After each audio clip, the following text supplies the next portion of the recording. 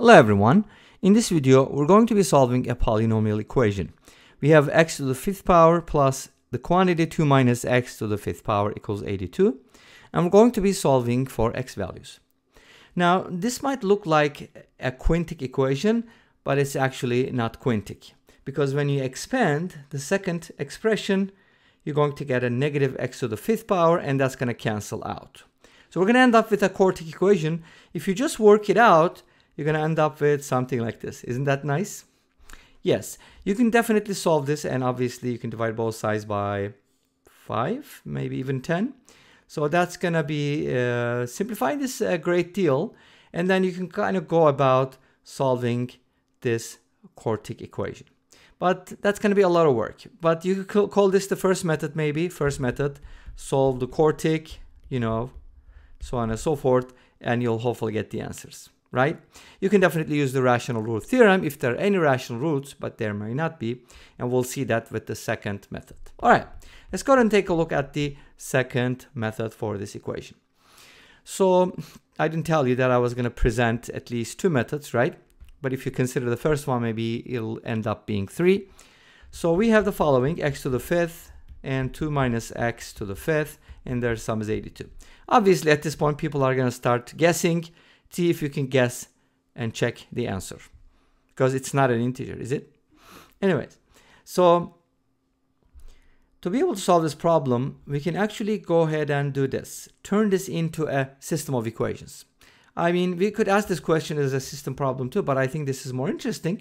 So I'm going to set 2 minus x equal to y, and don't ask why. Okay, so 2 minus x equals y.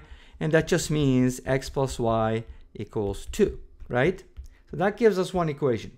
And obviously, by replacing 2 minus x with y, we're getting another equation, x to the fifth plus y to the fifth equals 82. And this is going to be our system. So from a single variable, we go to a system. Why make things harder? Actually, this kind of makes it easier. Now, notice that x and y are interchangeable, so whatever works for x is also going to work for y. We'll consider that when we solve the problem. But since we're looking for x, it doesn't really matter. So take a look at this. This kind of looks like a quintic system, right? But again, it ends up being a quartic. It's nice because we don't have a quintic formula, right? So here's what I'm going to do. I'm going to start with x plus y equals 2. And just look at its powers. So what happens if I just square it? That'll be 4, right? And if you expand it, you're going to get x squared plus y squared plus 2xy equals 4. Now from here, I can basically write x squared plus y squared as 4 minus 2xy. So this allows me to write the sum of squares in terms of xy, the product. And that'll be helpful. Okay? And then let's go ahead and cube it. Same idea. And when you cube 2 it, you're going to get 8 because x plus y is equal to 2. And using the binomial theorem or any other thing, remember when we use the cubic formula, we use an identity which looks like this: x cubed plus y cubed plus 3xy times x plus y. And that is equivalent to x plus y to the third power, and it's equal to 8. Now this is kind of helpful because this allows you to isolate this in terms of xy again, because we do know that x plus y is equal to 2, right? So this gives us the following: x cubed plus y cubed plus 6xy equals 8.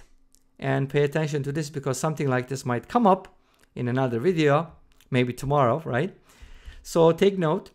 And from here, I can kind of write the sum of 2 cubes as 8 minus 6xy. So that's just another thing that I'm going to need. I got the sum of squares and I got the sum of cubes, right? So from these 2 equations, guess what I'm going to build? The sum of the fifth powers. Exactly. So here's what we're going to do.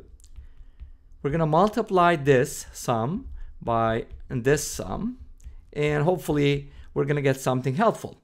First, x cubed times x squared is x to the fifth, and then I get x cubed y squared, and then I get y cubed x squared, and then I get y to the fifth. Obviously, these two should go together. Let's go ahead and put them together. And guess what? We have something on the left-hand side, but we'll take care of that later. So x to the fifth plus y to the fifth, and these two terms actually have a common factor, which is x squared y squared. And if I take that out, I'll end up with x plus y. And remember, x plus y is equal to 2. Remember that? Okay. But we also have some expressions for the left-hand side, because the sum of cubes can be written as 8 minus 6xy. And the sum of squares can be written as 4 minus 2xy. And guess what this gives us? An equation in xy. But our goal is to isolate this, right? Because I also know what that is equal to, don't we? X to the 5th plus y to the 5th was equal to, what was it? Oh, it was equal to 82 based on my assumption. So here we go. Okay, so now we're going to go ahead and set this equal to 82. And that leaves us with something super duper helpful. Here's the thing. We're going to go ahead and distribute this 32 minus 16xy minus 24xy plus 12 x squared y squared equals 82 plus 2x squared y squared. Now is a good time, I think, to replace xy with something. How about calling it p for product? Okay, so now we get the following. This is p squared and this is p squared. So we're going to get 12 minus 2, 10p squared. And these two are going to give me negative 40p. And then plus 32 minus 82, that's going to give me a minus 50. And the whole thing is equal to 0. So I was able to get everything on the left-hand side. And now we're going to solve for p, which is the product. Great. Let's divide everything by 10, right? That's a good improvement. And now we end up with a factorable trinomial. P minus 5, p plus 1, right? Remember the process? Looking for two numbers that whose product is negative 5. And then this equal to 0 implies p equals 5 and p equals negative 1. But p is xy, the product. Remember that? So xy is equal to 5, but guess what? I also know that at the same time x plus y is equal to 2 in both cases, because that's already given. So this gives us another nice system, or actually two systems. And by solving those systems, we're going to get the answers. Make sense? Cool. Let's go. So how do you solve this system pretty quickly? You could probably do the following. You can replace y with 2 minus x and replace the y with that.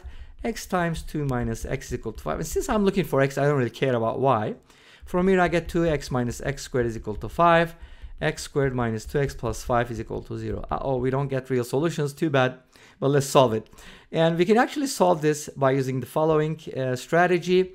X is going to be 1 plus minus some number a, which is kind of like called the Polynomial method, even though he didn't invent it. It was known for many years, including myself. But anyways, he made a video about it, and I also made a video about it. So you can kind of look at the sum of the roots. It's 2 by Vieta's formulas, and the product is supposed to be 5 from c minus c over a. And that's equal to 5. 1 minus a squared is equal to 5. A squared is equal to negative 4. A is equal to plus minus 2i. Okay, I hope that helps. I hope that wasn't way too fast. But even if you use the quadratic formula, you would get the exact same solutions. 1 plus minus 2i. Okay, let's go ahead and take a look at the other equation. X plus y is equal to 2. Again, y is equal to 2 minus x. Plug it in here. You get x times 2 minus x equals negative 1. And this should give us a nice equation. 2x minus x squared is equal to negative 1. Put everything on the right-hand side. And this should give us, nope, not integer solutions, but it should give us x equals negative b plus minus square b squared, which is 4. And that's, I think, is going to be 2 root 2 divided by 2. And that's going to end up 1 plus minus root 2. So those are going to be the solutions. Let's go ahead and check him out with Wolfram Alpha. Okay? And we're going to look at a graph too, I think, if I made it. Here we go. Yes, that's the quartic. 2 intersection points, which means there are 2 real solutions and 2 non-real solutions. And this brings us to the end of this video. Thank you for watching. I hope you enjoyed it. Please let me know. Don't forget to comment, like, and subscribe. I'll see you next time with another video. Until then, be safe, take care, and bye-bye.